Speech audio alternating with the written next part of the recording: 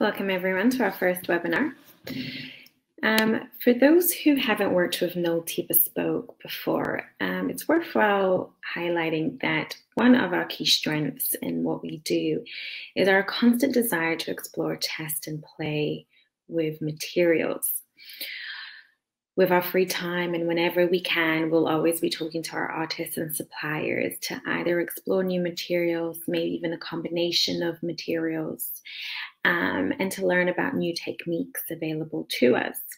And because of that, it means that we're probably quite experienced and knowledgeable in the field of these things. And a lot of the times we do these experiments even before we need them for a particular project. So what we thought we would do is we put together a series of webinars for you, especially during these times. The first one will be on glass. In the next 4 weeks, we will do one on ceramic and one on acrylic. Now, looking at the craft of glass blowing, it's a very, very old craft. It's been around for years, and one of the most amazing things about it is very much how it still remains the same, using the same tools, same techniques, the processes, from your rods to your furnace and to even the newspaper and the bucket of water. And you'd find that it's a very delicate technique almost. You have artists working with furnaces that get to ridiculous temperatures, and also working with a form that changes completely once in heat. So you very much have a material that is a solid to start off with, and then once it's at melting point, it's a completely different texture, it's a completely different form, a lot more flexible, a lot more bendy and fluid, and that definitely requires an element of skill. And as we have worked with various different artists, I think for us, one of the things that we came across was the fact that you have certain glass blowers who are really good at one particular technique or one particular process, and maybe not so good at the other. And a lot of the times it isn't that they can't actually physically do or explore these other techniques. It's more just the fact that they don't really want to. So it's a craft that involves a lot of passion, and they obviously find their way and find the one technique or the one process that they very much enjoy doing. So for us, it's very much all about the beauty of glass and light, obviously. Because as lighting designers. And what this webinar essentially will consist is various different techniques that we've come across along the time and along the years, and also experimenting and designing for particular projects, and how these techniques react with light. What do they provide us? And sort of just touching upon the beauty within each one. So the first technique that we want to go through is called Fritz. And actually, we came across this technique when we were designing Perla for Fenton Whelan, probably about 3 years ago. So you can see an image there on your screen of the installation that we did. Now, Perla is very much based on an oyster shell. So the client almost wanted to have sort of oyster shells webbed out on his ceiling. And for us, when we were designing this, we already knew that we wanted it to be in glass, but the challenge was, how were we going to capture the rough texture that you find on an oyster shell and translate that onto your glass form? And we really wanted to focus on sort of the pattern and the texture that you find on an oyster shell, and incorporating a little bit of color into this. Now, the way that Fritz works in this case, you have 3 different colored glass. So you'd obviously start off with your colored rod, and you'd sort of just chip at it until you have all these tiny little particles and crushed glass, and you'd sort of lay it out on a flat surface. Now, if you want to be quite smart, you can sort of lay it out in a way that you're manipulating the gradients of color. But what happens is you get a translucent base on a rod at melting point when it's raw red, and you would sort of roll it across your Fritz. Now, your raw red, sort of hot, melting, translucent glass is going to pick up all of these particles, all of this crushed glass, and it's now embedded in its form. The reason why this works quite well is because your translucent glass has a different melting point to your colored glass. So although your translucent glass is very much at melting point, it's raw red, it's hot, your colored glass isn't going to melt as quickly.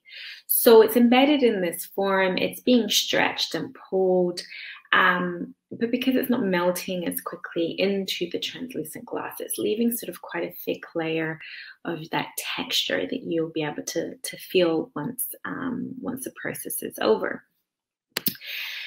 Now, the reason why this technique is one of our favorites, it not only allows you to sort of focus on color and texture, you can create a pattern, you can create gradients, but also once in contact with light, it has a beautiful projection, beautiful washes of patterns that you can get on the nearby flat surfaces. And with that, you're able to create sort of these wonderful moods and bring drama into a space with this colorway that we did for the Stuff and Tool Guard showroom. It's very, it's very calming and smoothing. It almost feels like you have fractions of your ocean in that space.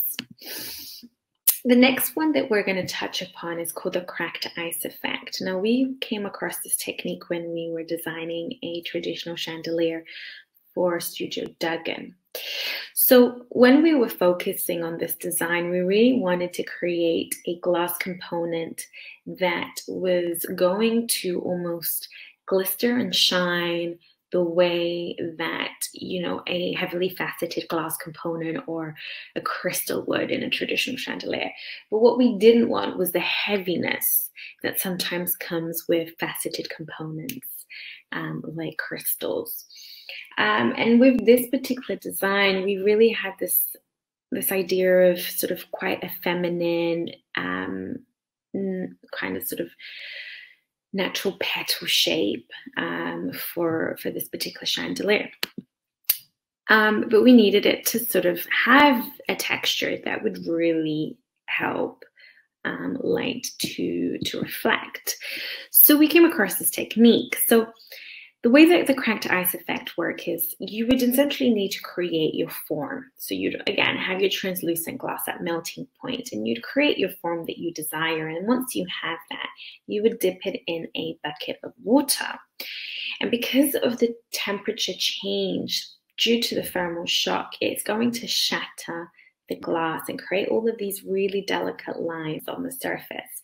But just as quickly as you do that, you then also dip it back into the furnace and allow all these components to sort of be strong again and sort of glue. And what you then have is almost sort of, you know, the effects of the thermal shock, these very fine, delicate lines, all these cracks, but you have a strong, solid piece of glass that you can then use in your composition. We've obviously wanted to sort of layer it up in a very traditional mannerism. The reason why this is incredibly beautiful is, as you can see in that image over there on, the third image on the right-hand side of your screen, is once it comes in contact with light, it pretty much has a very glistering, sparkly effect, just as, you know, your traditional crystal would. The next one that I want to touch upon is called the bicarbonate soda effect. And it's actually one of my favorites because it's one of the easiest and simplest techniques to do. And as the name evolves, I mean, it very much is using sort of chemicals to create an effect. But we were looking at this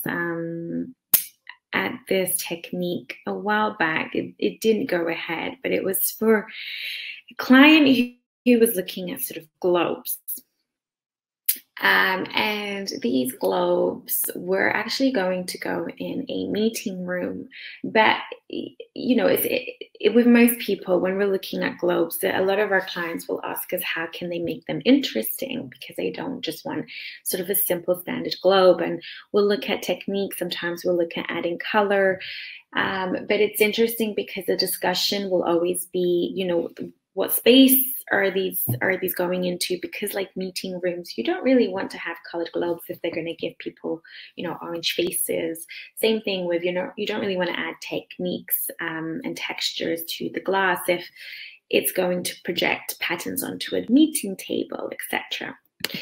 But the way that this particular technique works, it's very simple, to be fair. So you'd have your hot melting translucent glass, and you'd throw in a little bit of the bicarbonate soda.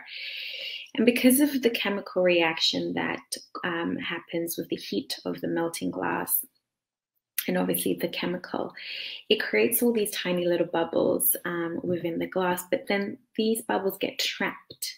And because they get trapped, once you remove your glass element and it's now cooled down, you're able to get all these tiny little bubbles, almost like, you know, an explosion of galaxy in your glass texture.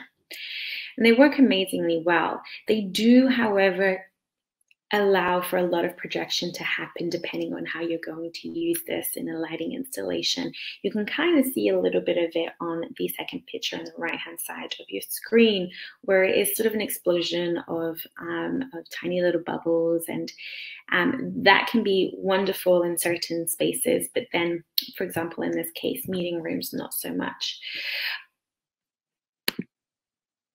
But then it brings us on to the next discussion, which is actually talking about how you would use the right material and the right technique and the right illumination. So, for example, with the globe project that we were asked to look into for this meeting room, you know, you have a client who actually wants to make these globes very interesting, quite organic, different colors, different textures, but ultimately they need to be functional. They're the only light source in this room. And, you know, this room is going to be used for meetings, and therefore there are going to be loads of people sitting around this table. So when we look at sort of using the right material and the right techniques and how that's going to have an impact on the light effect, in this situation, what you could do, for example, is you would only add color on the first half of your globe. So sort of the top part of your globe, and you would drop your light source further down within your globe, which hopefully what that means is that then the beam angle of your light source isn't going to reach the more colored and the more textured part of your globe, and therefore there'll be less color and less projection. Obviously, for it not to look, you know, weird that you only have sort of a lot of color on one half and not so much, you can create sort of a nice gradient. You have a really dark tones of amber, for example, and then they sort of eventually fade out until there's only ever slightest tint. And that's an interesting way to work with things because, you know, there is an element of creating sort of bespoke, unique features, whether they're residential, whether they're hospitality to commercial and working in office spaces. But still thinking very much about the light output and how you're going to incorporate these materials. Obviously, the two projects that I showed, the one with perler and the one with the cracked ice effect, these are residential properties, and they're very much looking for an atmosphere. With perler, they wanted to have the injection of color and injection of texture, so that it really did look like you had oyster shells, floating on in your ceiling, and with that, the light was probably one of the last things that we looked at, because they were just decorative only, and had all sorts of architectural lighting within the space to support the illumination of the room. With obviously your studio Duggan, you're looking at a traditional chandelier, and you want your pieces to glister. You want them to sparkle like you would, you have crystals. But then at that point, you do also need to think about the light source and the technique because it's all great using glass, but if you're going to use a flat sheet of glass, it's not going to do much with the light. And then obviously with the globes, it's a combination of everything, you know, the right material, manipulating the right technique so that you are achieving sort of an interesting globe, but still very much functional and not distracting the space and its functionality, which in this case is a meeting room. So I think that very much touches upon all of those three techniques. I do have a video that I'm going to play, which kind of resumes everything that we've discussed and visually will probably make a little bit more sense. So I'll run that free for you guys now. And obviously, if you have any questions, please feel free to go into this chat area and type away.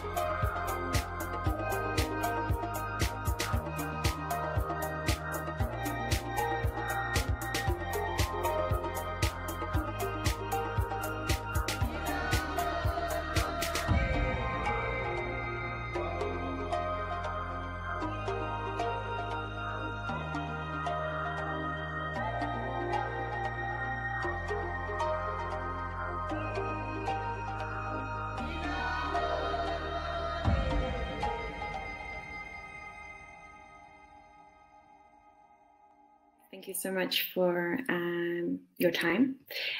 We will be back in 2 weeks' time with the ceramic webinar. Thank you.